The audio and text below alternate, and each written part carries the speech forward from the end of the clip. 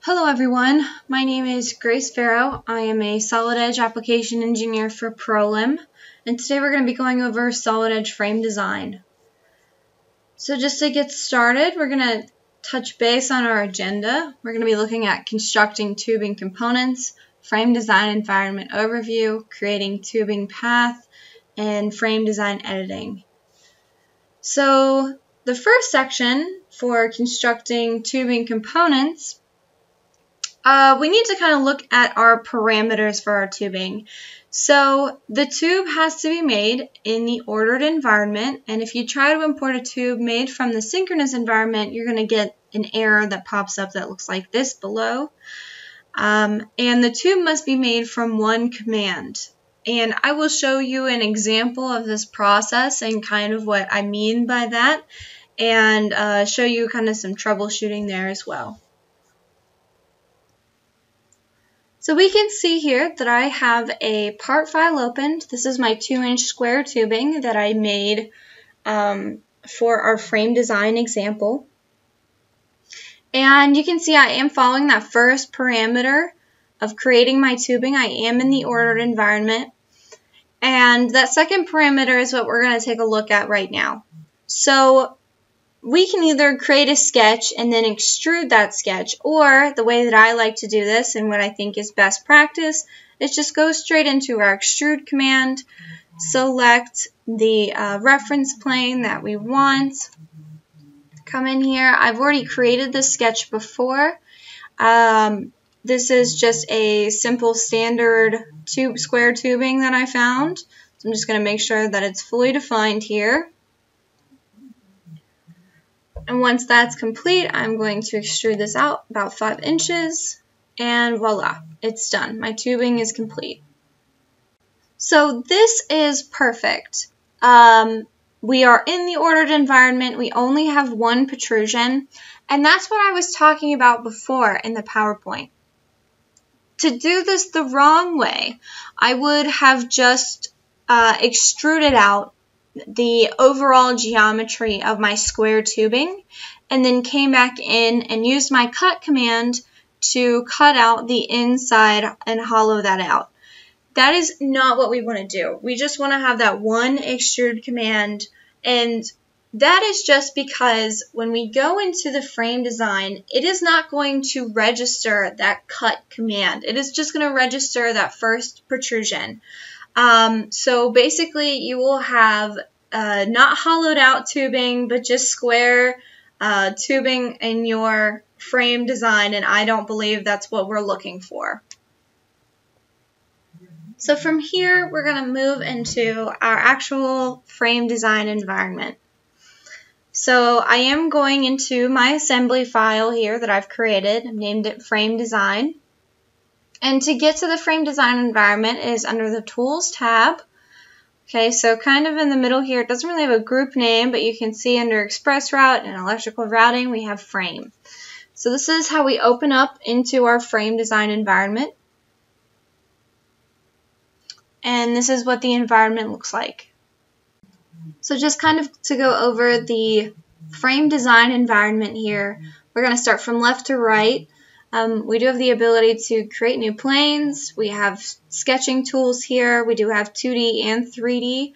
We also have some other 3D sketching tools here, such as Key Point Curve and Path Express. We have some relate commands. We have dimensioning commands. We also have a frame command, and this is something that we're going to take a deeper look at in just a moment. We do have some assemble commands, configurations, and orientation commands. And then this closed frame is actually how we got back into our assembly environment. On our inspect tab, we do have some measure commands as well as our property commands here. We have the ability to go into our variables table, update active levels. We do have the ability to bring in some add-ins.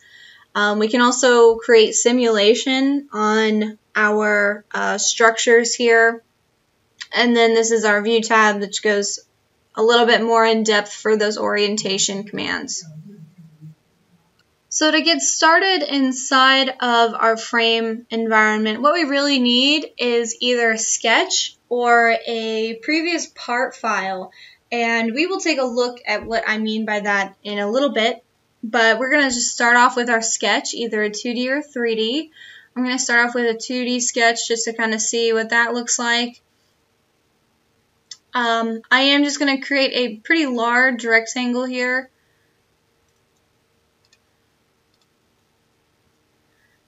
And once I have that finished, I'm going to go into my frame command up at the top.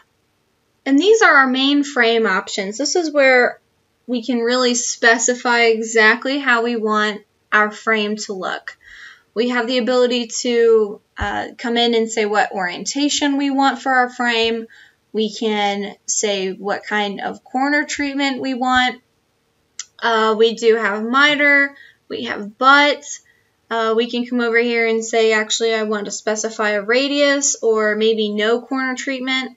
And we can come in and say that we do want a specific orientation for that as well. And actually, when we drop down our options down here, this is kind of an important feature here. This is where we either want to say where we want to browse for a component, say in our windows, or we want to select from our standard parts library. We will be browsing out to that component that I made earlier. And down below you can see that there are some more advanced options as well. But once we have the options that we want, I'm going to say OK. And you can see that it is already pointing to that 2-inch square tubing part. If I wanted to change that out, you can always hit the button over here and browse out to the location that you have your files in and select your appropriate file. But once we do that, we are going to select our sketch that we've created, say OK. And it is just going to instantly do that. It will try and restart that command, so we're just going to say cancel. So now you can see that this is my frame design. I'm going to kind of turn off my sketch so it's a little easier to see with the parameters that I asked for. So from here we can keep adding new frame components if we want to. We can see in the Pathfinder frame components, if we open this up, it says our frame 4. And you can actually see as we select any of these instances of our square tubing that we can actually come over and change the type of corner we want. So maybe change that from a miter or a butt here specifically. Trim extend. You can say that we don't want it at all. There's so many options here for our corner treatments. So from here we can just keep adding new frame designs based on our application. So we can either create a 3D sketch, and you can see that we do have a lot of 3D drawing and relate tools in here, or we do have this segment group that gives us a line command as well as an R command and some relates here. So we're just going to start off with that. And it is going to give us an XYZ axis that'll be highlighted in blue. And what this does is it gives us the ability to either lock to a plane or an axis so that we have more control over our geometry placement. So I can use X and Z to toggle back from the axis or to our plane. So I'm going to toggle through Z, and you're going to see it highlight different colors here. So I'm going to do just a kind of a quick sketch here.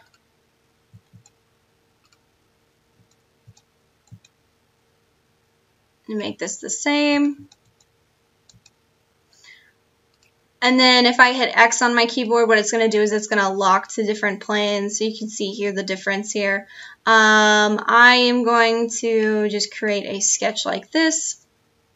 And once I have that done, I can go back to my frame command, specify my options again.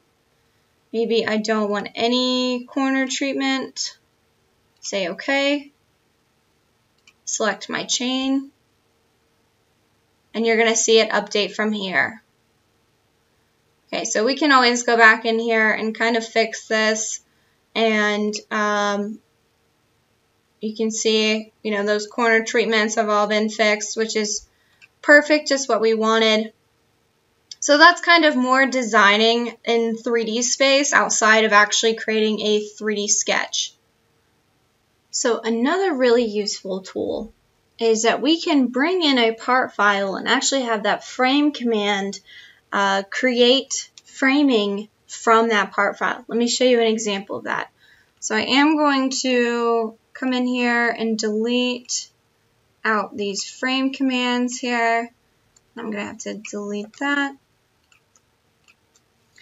Okay, so once I come into my parts library, I have this part file tubing that I created, and I'm going to just bring that right in here. So from here, we can go up to our frame command, and we can go through our options again. This time I am going to want my butt corner features. And we do have the ability to select either a face or a body on a part file. And it is going to actually select the edges of our body that we select or our face that we select. And it's going to create that framework from those edges. So I have a body, I have my part file selected. I'm going to say OK. And you're going to see this automatically update. So we can see that it is following the edges here. It's a little easier if I come in here and turn off my part file. We probably would have to come in and kind of fix up some of this side, maybe edit some of the dimensions. But whenever we have our frame design just as we like it, it's going to try and start up that command again, and I'm going to cancel that. But we can go to our frame components and kind of drop through all of these different components and maybe change the ends a little bit again as we did in the last section.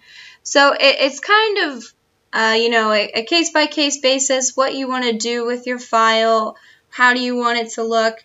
You have a lot of aspects that you control inside the frame environment. So once we have our frame how we want it, we can always close out of our frame environment. And now we can add different features to our frame. So let's say in an example that we want to add holes to this frame. We can create assembly hole features inside our assembly environment. So it's not like you're losing any functionality inside the assembly environment. We just gained a lot of functionality using our frame design. So again, since we are in the assembly environment, we can always add in other parts. We can, assemble things onto our frame design, around it. But once we have, the assembly that we're looking for, we can always see what it looks like to create a draft of our framework. So for this example, inside of our drafting environment, I brought in my assembly, and what I did for this view was I hid that original part file that I built my framework off of.